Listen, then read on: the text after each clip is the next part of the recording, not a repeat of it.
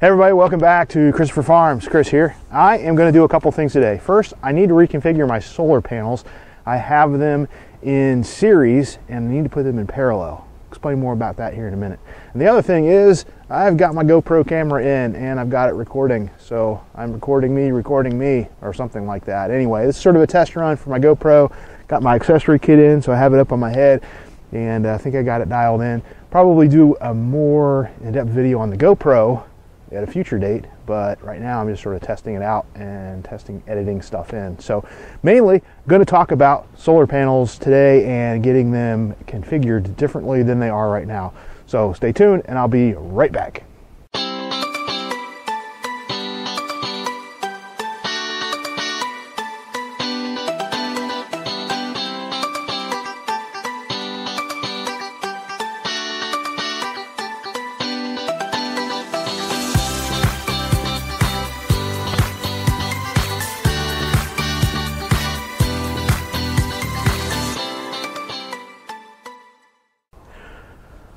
All right, you probably understand the basics of solar power. So just real generally, sun comes down, hits these panels, they produce power, store them in a battery bank, and I can run my tiny house off of them. That's the basic concept. But they're configured wrong for how I have them right now, and I didn't have the parts to configure them correctly. Right now they're configured in series, so the power from the far panel comes through to this panel, and comes through to this panel, and then goes to the battery bank and charge controller, stuff like that, and then comes back. And that adds the voltages. So they're 12 volt panels, so 12, 24, 36, and I do have a fourth panel back here, but in this configuration I couldn't get it put in there. That's because in this configuration, if any one of these solar panels is blocked for whatever reason, it degrades the amount of energy that they can pass, real basically. So over there on that one, I can see that there's a tree, a big tree there, probably shading it, and there's a little shade here on this panel from that one, and there's some shade here. It just doesn't look like it's in full sun. And this one over here would be in full shade if I had it plugged in, so it would not work out very well. I do have it plugged in there because something's better than nothing, and that's how it's been configured at this point. So right now back here, I'm going to have to do some adjusting, and I just got those parts in, so let's go take a look at that. All right, here is what I got in the mail the other day. Connectors galore. I've got some more MC4 connectors. I don't think I'm going to use those today, but I will at one point, so I got a lot of those. And this is what I'm going to use to combine the solar cells in parallel rather than series.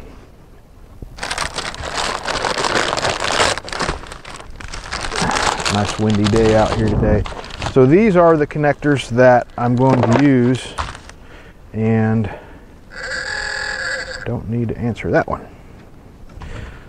So these are the connectors that I'm going to use. So I'll put all four panels into this side, and it feeds into the single one here. One side being negative and the other side being positive. And so all four of my panels will feed into then this connector on the other positive side or whatnot, and then feed out here. So then with these two connectors, I can run to my charge controller, and this increases amperage rather than increases voltage like I have them set up now. So let's get that taken care of. I'll also say these things here are pretty handy. These are, I guess, MC4 connector wrenches. You can use them to take these connectors apart or tighten them up and put them together, depending on what you're doing and what size connectors you have. And they're pretty handy. And then these connectors have these little ears in here when they snap together, and you can use them to take those apart, which we'll probably see here in just a second. So the first thing I need to do is disconnect my panels. Here's where these things come in handy. It's really hard to pinch these connectors and get them all. This is an operation where it helps if you have 3 or more hands on one body.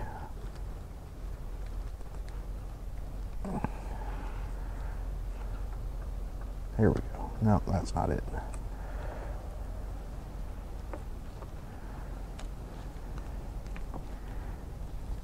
There we go.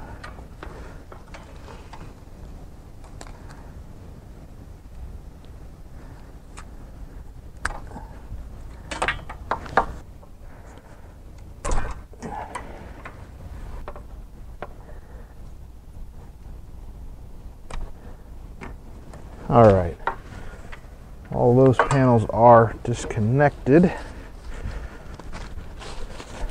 Hi Spot, how are you today?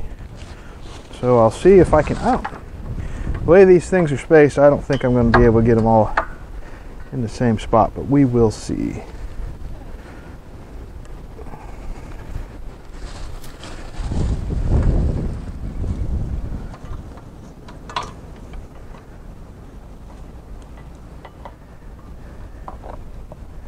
Oh, yeah, this might work. I don't know if I can get my fourth panel in there or not, but might be able to. And this is all just temporary leaning here. And because of the trees and when the leaves come on, I'm really not going to get any sun here in the summertime. So I'll probably end up moving them down onto the bank where they get the morning sun, or maybe over towards the road where they can get the evening sun. So we'll see. So here is my fourth panel, and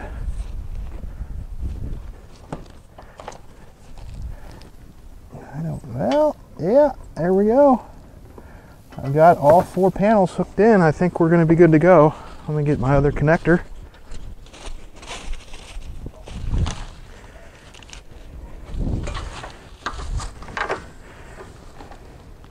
These connectors go together pretty easy. You can get you can make your own up, buy the connectors, and then use your own wire and whatnot. That's what my other 10 connectors, 10 or 20 that I just bought are for.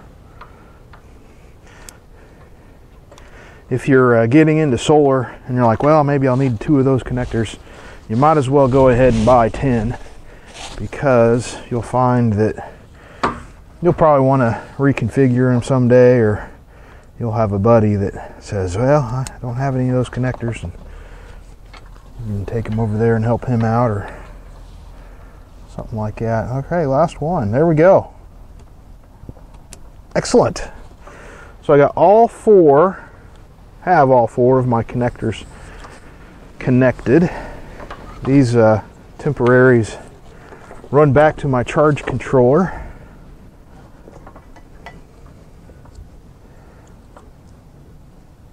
My connectors are a little different design than the other ones are, so just making sure everything was getting hooked up right.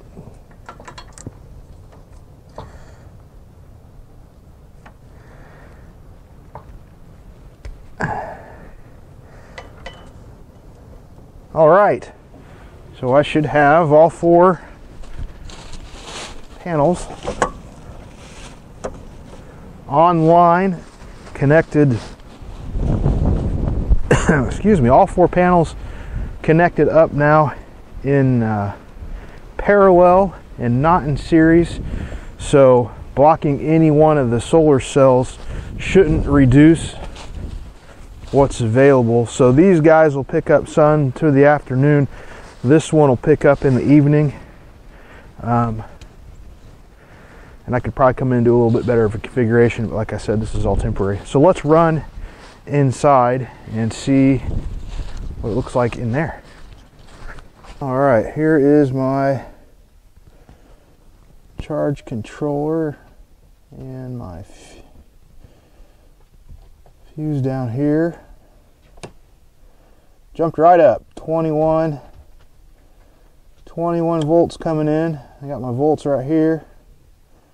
Let's wake up. Now it's tracking, figuring out where it needs to be. Just pulled it down to about 18, 17, 16.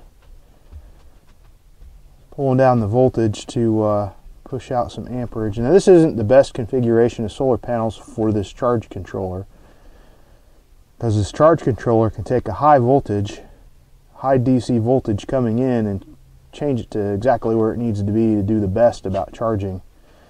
And with this configuration, I'm only putting in, open panel voltage of about 20 volts on these 12 volt panels, so it doesn't give a lot of voltage range to work with. But it is right now. It's settled down about 18 volts in, 6.4 volts out. Well, let's see, 17 volts in, about 5 amps in, 13.3 volts out at 6.3 amps. Doing pretty good. All right, that's it. Got all of my solar panels hooked up in parallel, so the shadows as they come across from the trees and stuff as we go through winter won't degrade the energy coming out of any one particular panel, so I'm really happy about that. Some stuff left to do at one point, get them better configured, get them better pointed towards the sun and whatnot, but for now it seems all right, good. Everybody, that's it for this video. Go ahead and hit the subscribe button down below. It really helps me out, believe it or not. And if you enjoyed the video, please give me a thumbs up, as well as feel free to make any comments, questions, suggestions, whatever you might have down in the comment section, and I try and get to those as soon as I can, as well as it helps out other people that might watch this video. So thanks, and we'll see you on the next video. Hi everybody, this is Chris. Thanks for watching the video.